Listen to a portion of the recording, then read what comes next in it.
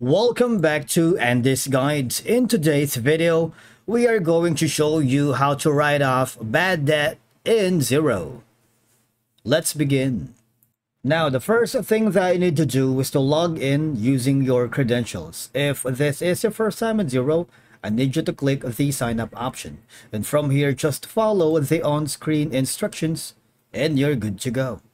Writing off a bad debt in Xero involves a few steps to ensure that the unpaid invoice is removed from your accounts receivable and recorded as a bad debt expense. Now go to business and go to invoices, because you have to realize that writing off bad debts in Xero maintains accurate financial records, improve cash flow management, and ensure compliance with accounting standards.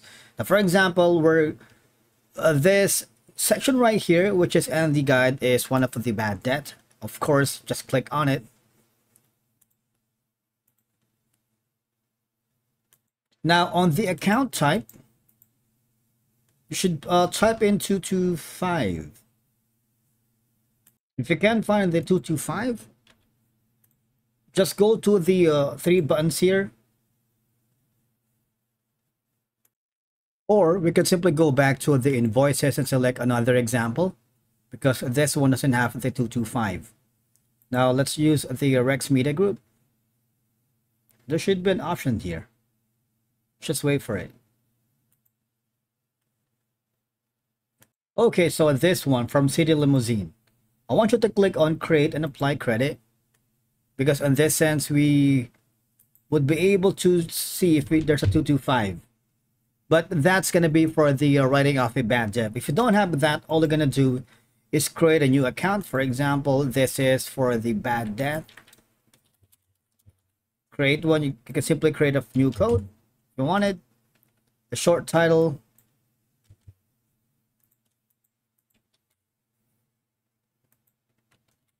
And of course, you can have a tax default setting for this account. For example, it's up to you. Maybe tax exempt. You can show this on the dashboard watch list, show in expense claims, and of course, you also have the option to enable payments to this account. Once you've done that, click on Save, and you should be able to apply here to write it off the bad debt. All right.